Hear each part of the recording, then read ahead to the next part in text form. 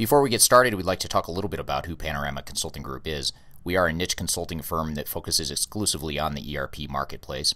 We provide three primary consulting offerings to our clients. First is ERP software evaluation and selection. Second is ERP implementation project management. And third is ERP organizational change management and benefits realization. We have depth in a number of targeted industries, including manufacturing, distribution, supply chain, and high-growth companies. And perhaps most importantly, we are ERP vendor independent and neutral. So today's discussion is very much based on a technology agnostic view of the marketplace. Our broad and deep ERP expertise encompasses experience with over 100 different ERP software solutions, including obviously Microsoft Dynamics being one of them. In addition, we've worked with a number of other Tier 1 solutions like SAP and Oracle.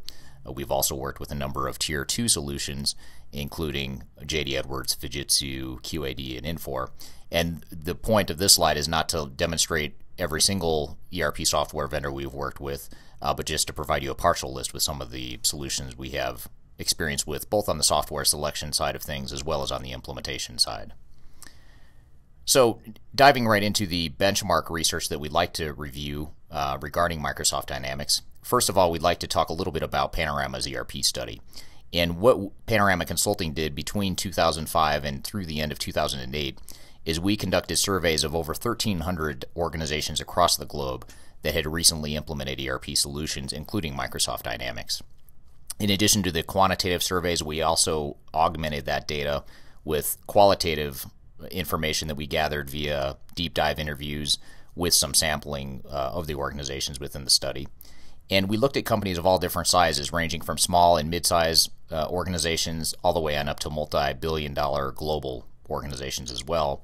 And we also looked at organizations that implemented a variety of ERP solutions, ranging from Tier 1 solutions like SAP and Oracle, ranging all the way through Tier 2 and niche industry-focused solutions as well. So it's very broad and deep level of data that we've got to work with here that we'll be discussing in today's presentation. So the first reference point that we like to look at as it relates to Microsoft Dynamics is how the market share of Microsoft products compare to the market share of other ERP solutions in the marketplace. Based on our study, we found that Microsoft Dynamics, which includes Axapta, Navision, and Great Plains, encompasses about 14% of the ERP market space. And this is not based on revenue or number of licensees, but the number of organizations that have selected and implemented the Microsoft products. You can see that the remaining 86% is split between SAP, Oracle, and Tier 2 solutions. Now, one thing that's common in Microsoft Dynamics implementations, as it is the case with other ERP solutions as well, is that most ERP implementations take longer than expected, cost more than expected, and fail to deliver at least half of the business benefits that were expected.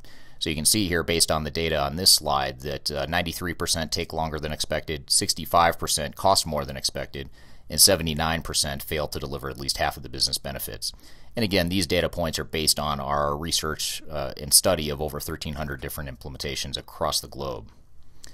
Now, if we break down the data a little bit more and look at implementation duration, we see that Microsoft does pretty well compared to other software vendors in the marketplace. The average implementation duration, which includes the time to evaluate, select, and implement the software, averages 18 months for Microsoft Dynamics products, which is about close to a full 2 months less than the industry average and a few months less than some of the other Tier 1 solutions as well.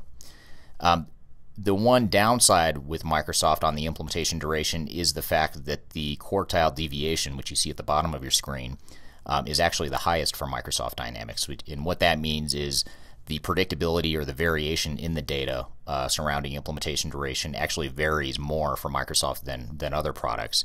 So while that average is below the industry average, the variability between the data is fairly high compared to other vendors.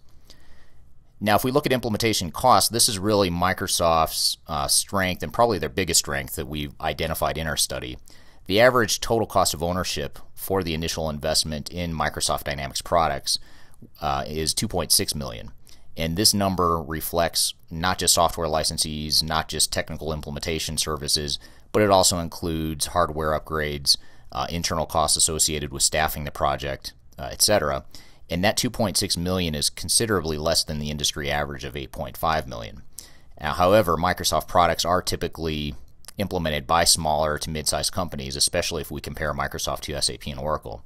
So if we normalize the data a little bit and look at the total cost as a percentage of revenue of the implementing companies, Microsoft still fares the best of all the leading ERP solutions at 5%, which is considerably lower than other Tier 2 solutions as well as SAP and Oracle, and certainly almost half of the industry average of 9%. The other interesting point about this data is that while on the previous slide we discussed that implementation duration variation was actually pretty high, when we look at the variance or the variability of implementation cost data, Microsoft Dynamics actually has a very narrow range that most companies implement within. So you can see that the variance between the different quartiles is less than 0.5 million, basically less than $500,000. And that variance is certainly quite a bit less than some of the other products that you see here. Now, if we look at ERP solution satisfaction and benefits realization of the companies in our study, we see that Microsoft fares pretty well here as well. They rate slightly above average for the overall benefits factor, which is the percentage of companies that realize at least some of the business benefits that they'd expected. When we look at executive satisfaction, Microsoft does score a little bit less or lower than the industry average. But when we look at employee satisfaction and the overall satisfaction composite, both of those numbers are higher than the industry average. And in fact, employee satisfaction is the highest for Microsoft Dynamics compared to any of the other products in our study. Now, when we look at the business risk, this is an area where there certainly is a trade-off with Microsoft. We talked about some of the advantages of actual implementation costs being lower than average, actual implementation durations being lower than average. But when we look at the business risk, Microsoft Dynamics is actually a bit higher than other solutions, which is generally perceived as a negative. And what this statistic here suggests is that 57.7% of Microsoft implementations experience some type of operational interruption, a material operational interruption at the time of go live. So either the company couldn't ship product or couldn't close their books in a timely fashion, or some other operational disruption within the system.